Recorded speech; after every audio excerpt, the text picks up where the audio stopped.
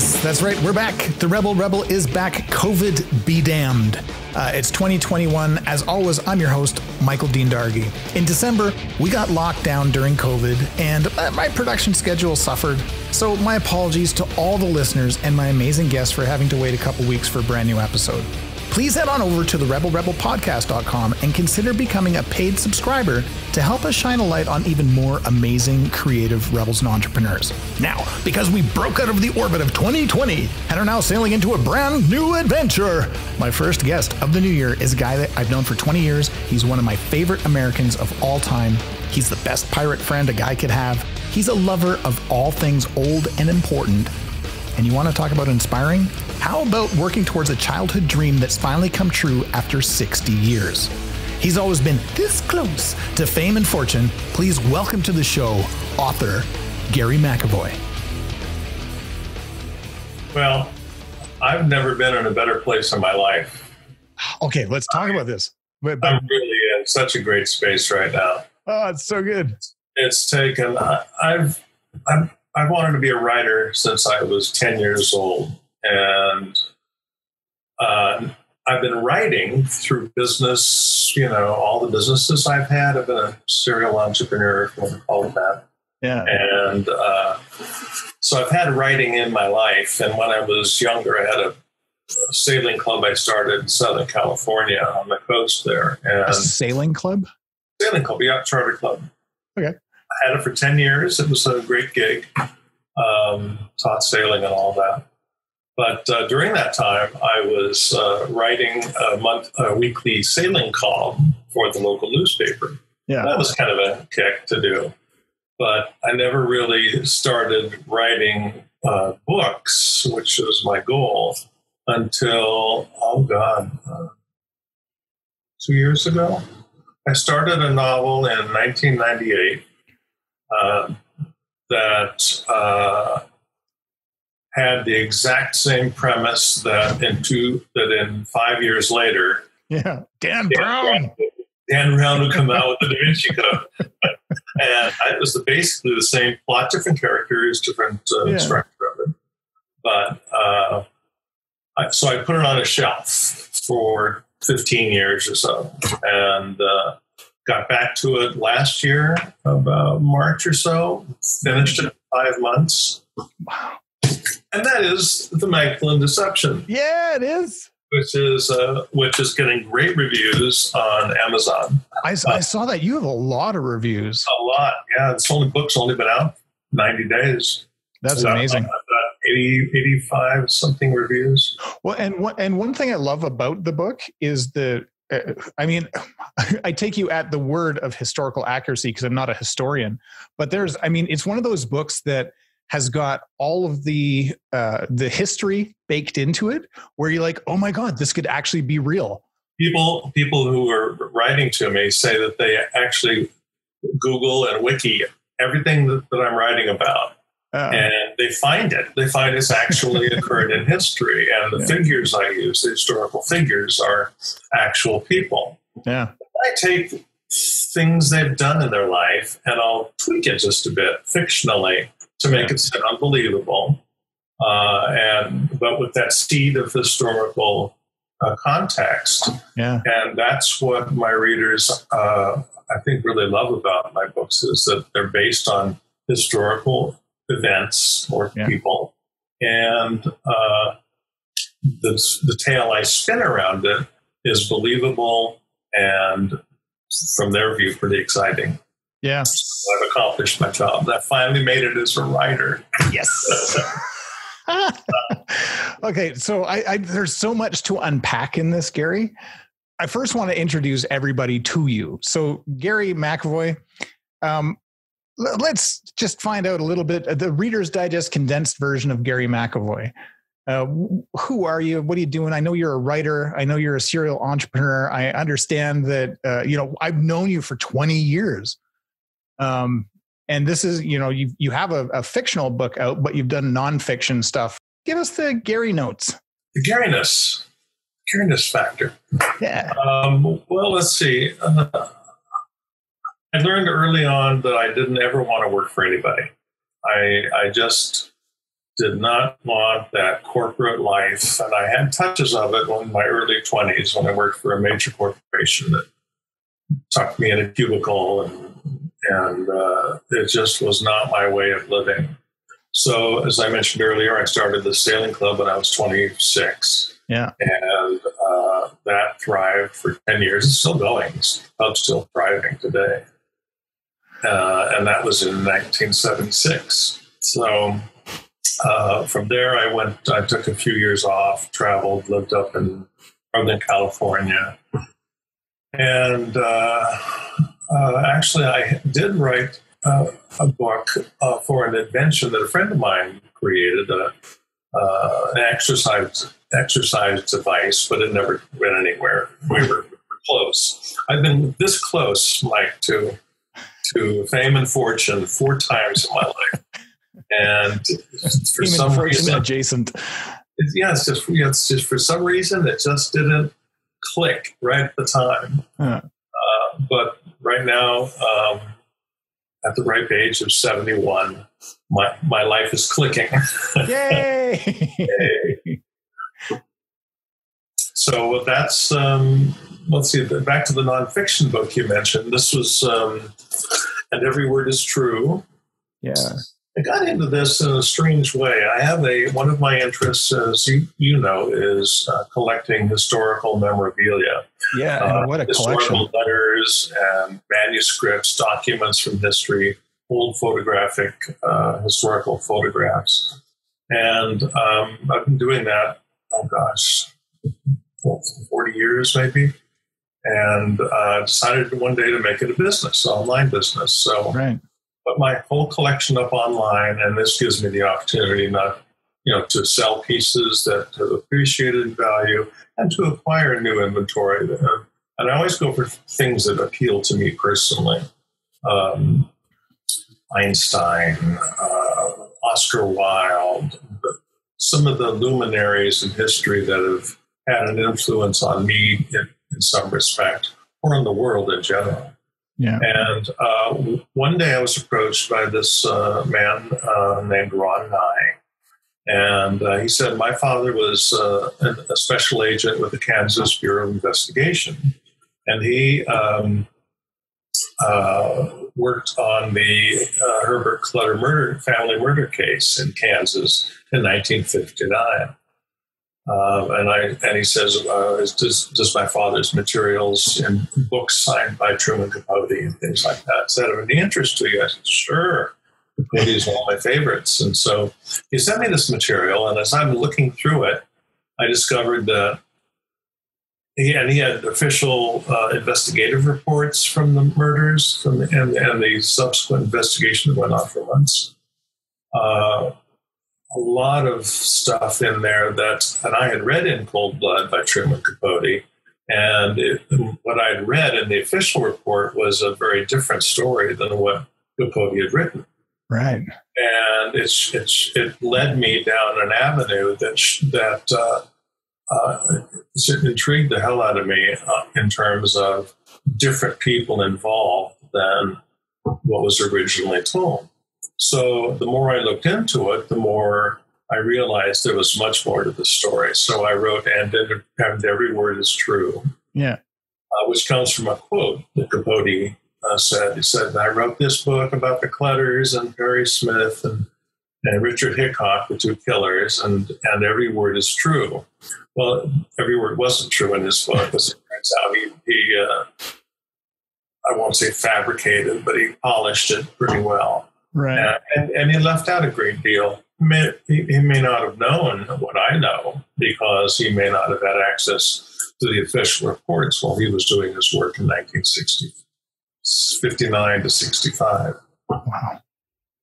So that book's still selling well. Came out last year and has great reviews, especially by people who have read In Cold Blood and really know the material.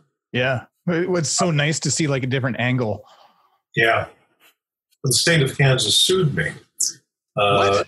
The whole state of Kansas, the Attorney General sued me and my client, Ron Nye, saying that this material is not to be made publicly available. they took us to court, and after 4 years, we won. The court said this is publicly this material is of public interest and can be published. Wow. So it was a long haul. I mean, not one I'd ever want to do again. Jeez. But it was, it certainly brought a lot of attention to the book, as publicity generally tends to do. Well, and, check, being sued by an entire state. Yeah, and winning. And winning, yeah. It's not just getting sued by an entire state, but winning. It's the first time the state of Kansas had lost and been required to pay a fine. Oh, wow. Our attorney's fees. Oh, that must feel nice. Feels great. Yeah. Oh, and so when did that wrap up? Let's see. I'd say they sued us in 2016. Wow. Is when it wrapped up. Yeah, that was, you don't want to, it makes me tentative whenever I put anything in public. It makes me cautious about what I put into emails, because through the not due diligence, there's another legal word. Right. It's not coming to me, where they have access to every email, everything that you've ever written regarding this case. And that includes all the email that went back and forth between Ron and I, not our attorneys, but Ron and I, and anybody else I've ever discussed the book or the materials with. Holy. And, so now I'm always security conscious as a rule anyway, being a technologist. Yeah. I'm really conscious as to what I put into an email now. Wow. No kidding. As we all should be. Holy moly. So let's skip back in time a little bit, because I'm driving towards this thing. So when we first met, it'd be around 2000-ish. Yeah, with Carla the Boxer. Yeah, Carla the Boxer. That was an amazing time. Yeah. We'll get to that story later. But when we first met, you were helping a company I was with do some technology, specifically SEO stuff. But we hit it off. And man, what an interesting story, because you've been talking about being a writer ever since I've known you. Mm-hmm. And I guess what I'm driving at is, why did it take you so long to write your first novel? Work, to make a living. Yeah, that's all it was. When I head into something, like I dedicate myself to it. Yeah. And I couldn't write part-time. I couldn't do it on evenings and weekends. That doesn't work for me. Now, as it is, I have several clients and do good work for them. But when I have other time is when I can write, and that's really good quality time for me. I didn't have that in the earlier years, because I was excessively busy with too many pies, working with my hands for too many pies. And but now everything has come together, and it's just such a great time. Oh, that's awesome. So do you plan on, I guess days of COVID, maybe this isn't happening, but are you looking forward to a book tour? No. I used to do book tours. I think I've mentioned. Yeah. I was a media escort for authors who came through Seattle book tour. Yeah. This was, late 90s, early 2000s. And those are pretty much long gone now, but due to COVID. Yeah. But too, the publishers' budgets didn't accommodate. It's an expensive thing, the process for book tour. Right. And I guess you've got to sell a lot of books on that tour to make it worthwhile. Yeah. Huh. And that's generally, word of mouth is crucial for authors to get their books read. Yeah. What have you done? Because you're a mad genius when it comes to technology and SEO stuff. Have you deployed any of that to get your? Oh yeah. Yeah. Anything that you want to share? You can't not find me. And the most reclusive guy I've ever known. Like, you're so hard to find. You just started social media, what, like 3 weeks ago? I don't know. I am reclusive. Yeah. Yeah. No, it's SEO. SEO is both art and science. You know, there's practical ways of getting found on search engines and other areas. But I've been doing it for 25 years, something like that, since the year the internet was invented. Yeah, 1996. The Wayback Machine. Holy Wayback Machine. Oh my God! So, are there specific things that you deployed? Because like Literati Editions, which is your publisher. Yes. How does Literati get all this stuff out into the world?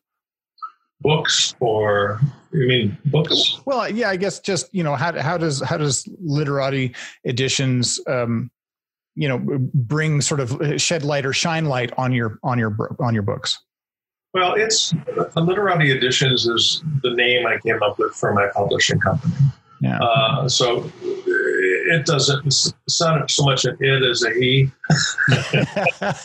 He should be me. It's just a branding thing.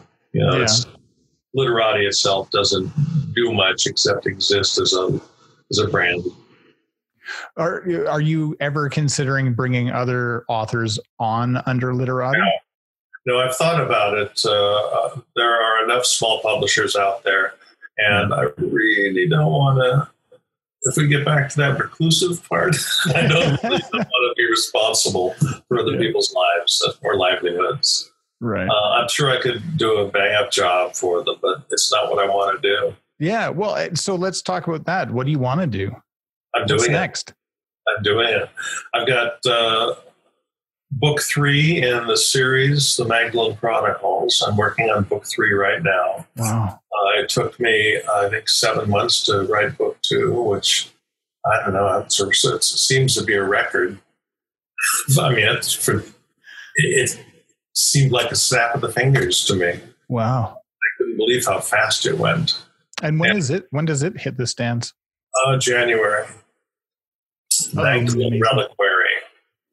Yeah, it's in fact I sent the early review copies to my launch team, about 30 people, and the first review came back today. She said, "This is the first time when my Apple Watch alerted me that my heart rate was rising too fast." I said, "What a great review!" Oh my God, that's a great review. I'm going to use it.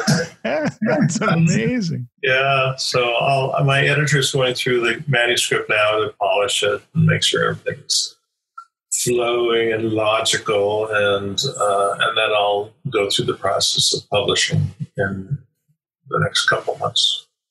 Amazing! Congratulations. Put in the audiobook, which the great Will Dameron is narrating. Oh, this guy's voice is perfect. He's did book 1, which Audible hasn't released yet. They're still going through their mechanical processes. But he's one of the top 10 voices in the world. Wow.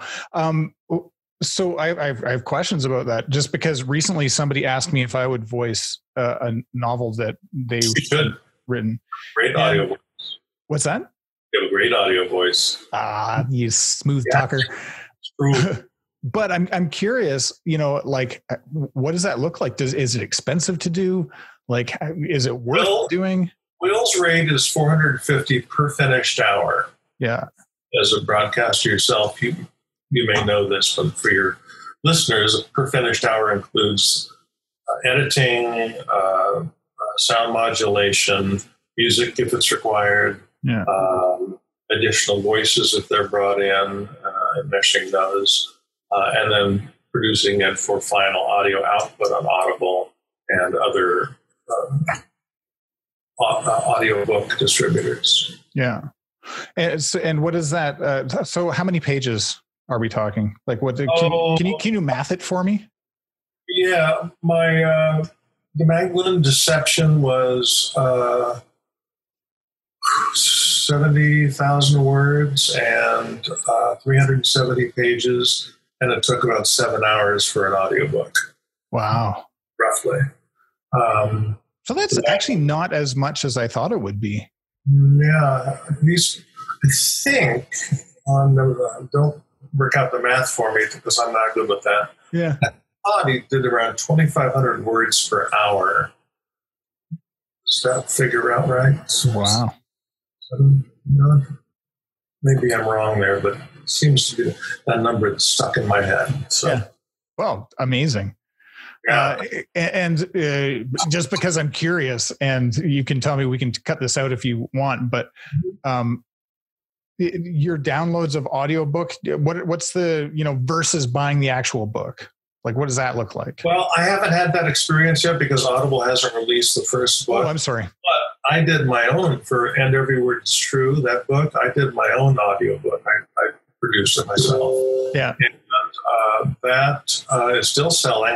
In the last year, I think I've sold around 300 copies. Okay. The process for me took about 10 hours for me to do it with my audio setup here. Yeah. So Truman is trying to reach me. Gary.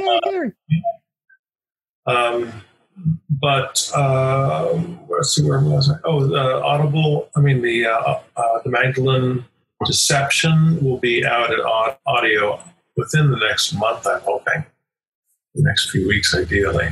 Yeah, amazing. Yeah. But there's nothing like audiobook sales are skyrocketing now. They're, especially with COVID, people are looking for things to do at home, and that's reading and listening. Yeah.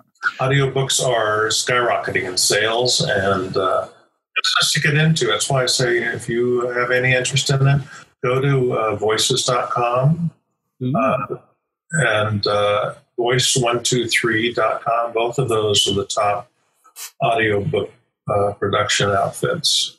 Interesting. Yeah. That'd be cool. Extra money stream, passive income. Yeah, right on. What it's all about. Oh, it's so good. So with your with this series, how many books are in the series? Is it 3? Is it? It will be 3, and 2 are done. 3rd's in progress. And what happens after that? Well, I want to use the same characters. I kind of tied myself into. This is the corporate cat, by the way. Hey, Truman. baby. Goodbye. It's like, no way. I named the series The Magdalene Chronicles, which seemed fitting for books 1 and 2. And now at book 3, I'm trying to think of what, there's the Magdalene Deception, the Magdalene Reliquary.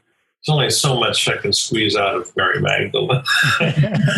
So I should have renamed the series the Father Michael Dominic series, who's my main character, the protagonist. So I'll probably begin a new series with his name only, because Father Dominic is a Vatican archivist in the Vatican Secret Archives. Yeah. And the Secret Archives for 1,500 years have been accumulating every document the church has ever produced or other people related to the church. And it has millions and millions of documents, 53 linear miles of documents stored in boxes on shelves, which have never been seen by anyone living and have never been archived by anyone in history. So we have no idea what's in there, and this is truth.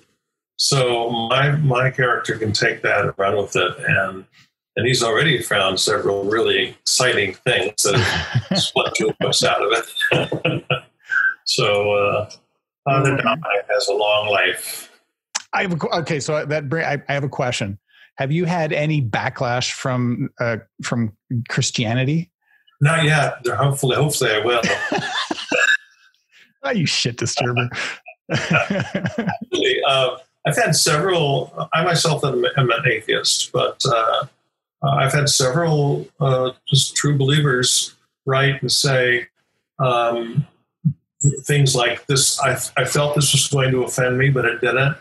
he treated the church and religion so respectfully. Oh, that's nice. The characters did, and which is kind of my nature. I mean, I don't pick bones and pick fights and things like that. I'm a peaceful guy. I don't like to rabble rouse, and I think that's coming through in my work. Oh, that's amazing. So it's good to have the Christians who read the book come away with positive feelings about it. I'm really pleased by that. Oh, that's great. I love the fact that, you found your passion and you're writing now, and you're in your happy place. I also am inspired by the fact that, you are a collector of old things. Mm-hmm. And that helped find that inspiration for these stories that you're telling. What is your favorite old thing that you have? What is your favorite collected item that you're most proud of? One, I have two of them right behind me. You see this right here? Yeah. This is a letter that Truman, well, it's not a letter. It's a piece of paper that Truman wrote. That Truman Capote actually typed out the first chapter of In Cold Blood and signed it at the bottom of it. So he looked over my shoulder as I was writing about his book the entire time. This right there is a little note that Walt Whitman hand wrote to a woman who he'd sent his newly published book called Leaves of Grass. Sent his, dear madam, hope you received the books I sent you. And that's one of my favorites. Wow. So, it's, gosh, I've got, it's like a museum here, Michael. Yeah, surrounded by stuff. Yeah. I want to say, and this will be wrong because memory is weird when you get older. But when I visited you in Seattle, so you had stuff. You were building it even back then, so 2000, 2001. But did you not have like handwritten notes from Einstein? Oh yeah, I've got Einstein. He happens to be in the file cabinet right now. Oh my God! I've got several notes on his letterhead, which was the Association of Atomic Energy Scientists. I mean, just great stuff, and where he's writing to people asking for their opinions on certain things, and actually signed by him. Wow, incredible! I've got Oscar Wilde is one of my favorites in history. He had such a great wit, such a fine mind. Yeah, it's a great hobby. I encourage it to anybody. And it's that old axiom: those who ignore the lessons of history are doomed to repeat them. Right. You have to know history in order to learn what not to do, and I think our political leaders are missing that point today. Agreed. And that's something that builds respect for who you are as a person today, is by knowing how other people survived, how you actually got here with or without their help. Someone led the way in every field. And amazing. What are 5 things that people need to know? Good penmanship. Oh, yes. You want to have good penmanship. Like with an actual pen. They're not even taught in schools anymore. Yeah. I know. It's crazy. I have writing by hand does such great things for your brain too. I know, I've got my own. People don't do enough of it. They're just all thumbs these days. Have a sensible survival kit. That's another thing people need to know. What does that entail? We got to be prepared for that zombie apocalypse. Fair. Earthquakes and things like that. What's with all the toilet paper hoarding, by the way? I don't know. You know what I did? I went and got a Tushy.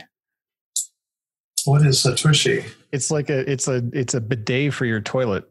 Oh, I got one of those too after it. I was just like, never again am I going to even worry about this. I know. People underestimate the power of bidets. And European is common every day in Europe. Yeah, we fell in love with them when we went to Asia. And we're just like, they're everywhere. It's just like, this is such a reasonable thing. So clever too. Yeah. Deadlines. When you commit to having something done at a certain time, stick to it. Personally, I love deadlines. I love the whooshing sound they make by. Yes, of course. There he goes. There's my deadline. Travel and learn. I think it's hard to do these days, but soon when we're all we're all jacked up on antiviral serum. Yeah. People should travel to distant lands, learn new cultures, maybe take up a new language.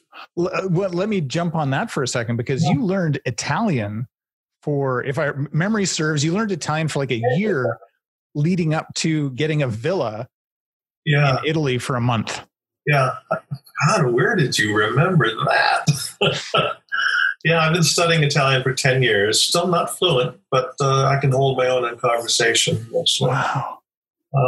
When people travel, in fact, when I first started traveling a lot, the further I got away from the U.S., the more I discovered how little I actually knew.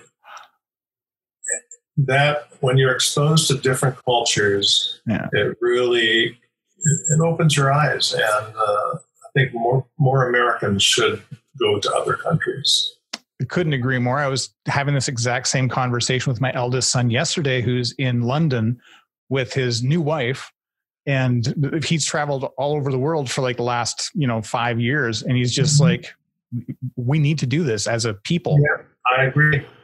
Totally agree. I also believe in national service. I served in the Army for 3 years. I think every American should be required to have 2 years of some service where it's not all about themselves. They're helping other people or giving back somehow. Oh, I love it. I think that should be essential. It is in many countries. Yeah. And they, in many ways, are ahead of us culturally because of that exposure and that's self-giving. And be kind to one another. As simple as that sounds. We're seeing too much political discord these days. Yeah. We're all on the same spaceship. There's that great philosopher Popeye once said, "I can't stand no more."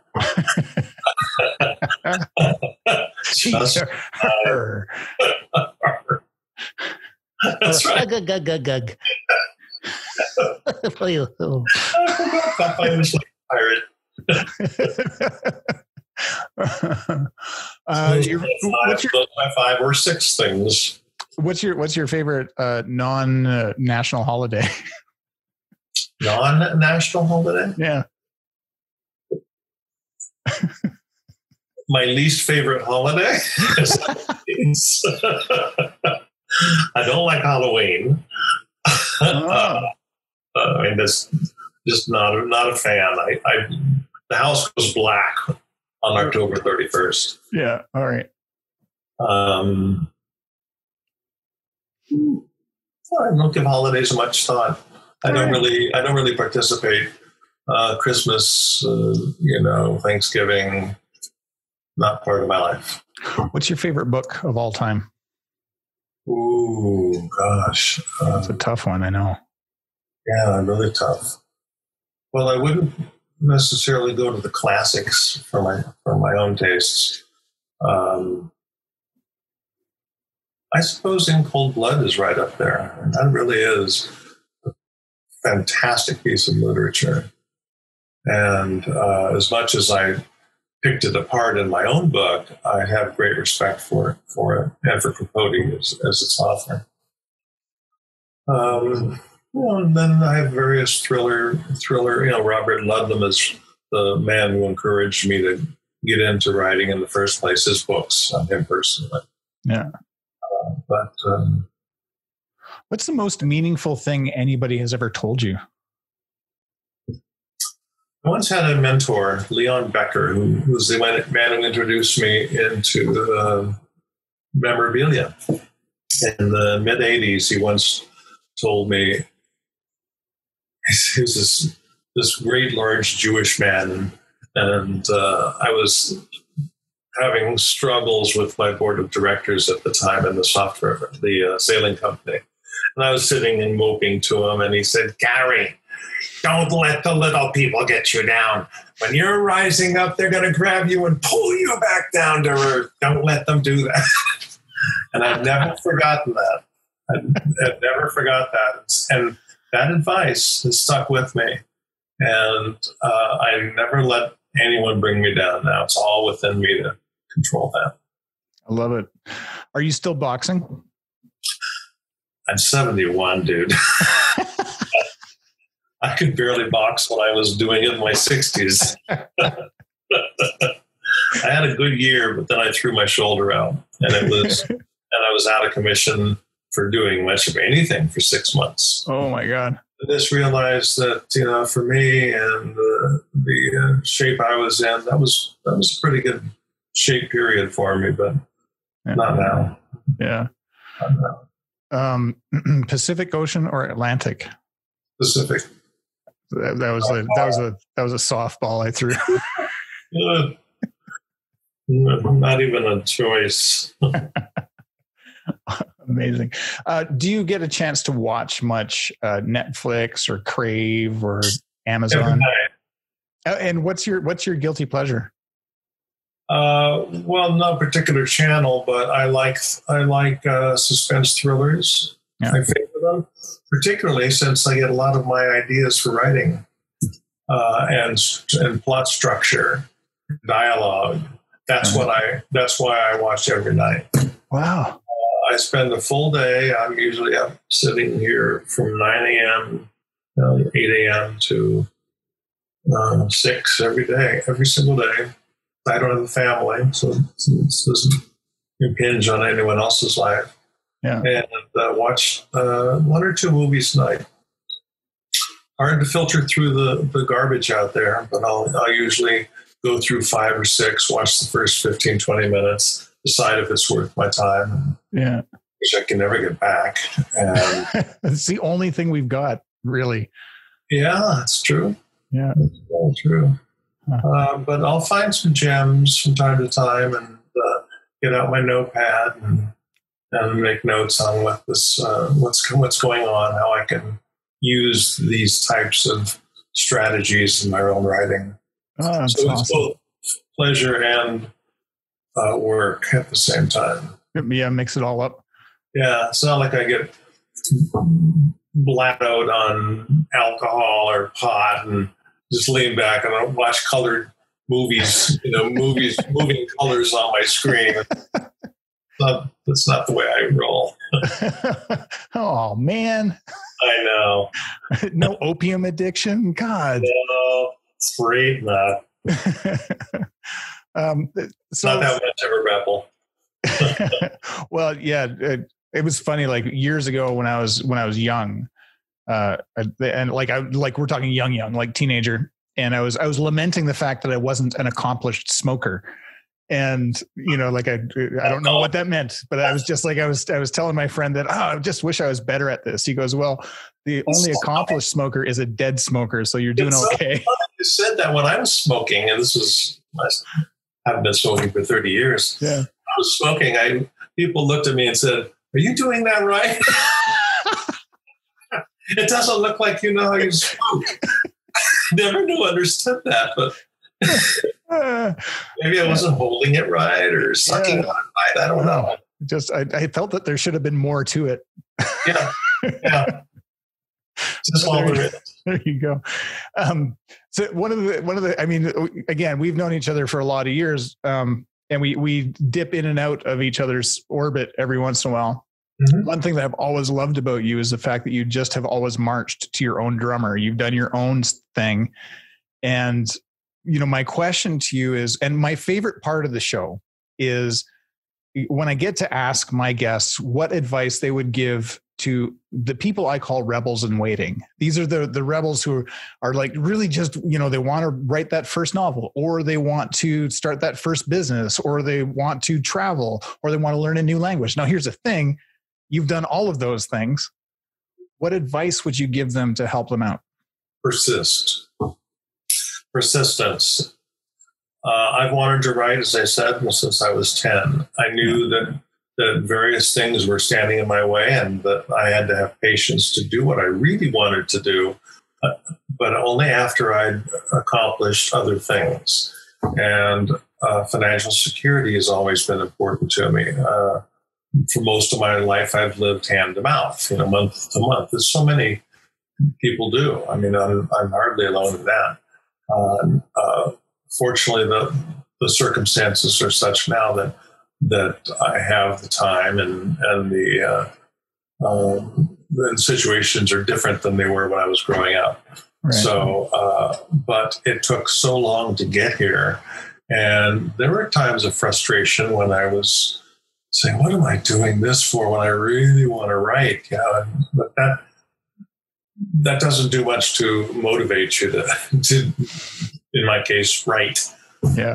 But they were certainly stored experiences for use when I was ready to write.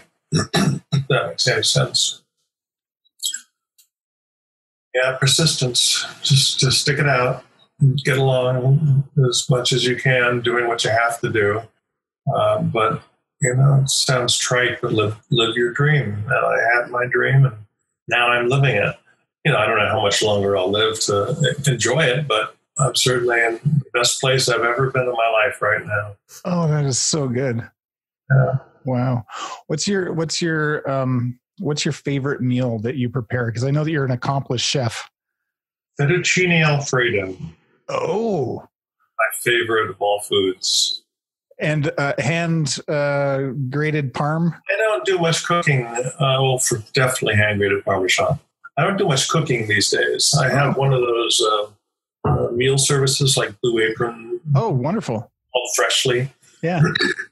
And so all my meals are delivered, and it saves me time where I can keep writing, and I don't have to cook.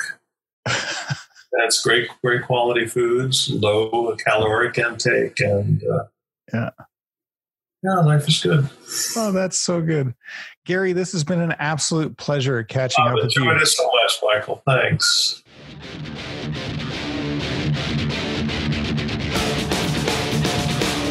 There you go. First episode of 2021 with many more on deck. Check out the show notes at therebelrebelpodcast.com to get all the links from today's show, including where to get Gary's many books. Not only that, you can get a paid subscription to the show and help us find and share even more amazing stories from around the world. Thanks so much for listening. Until next time.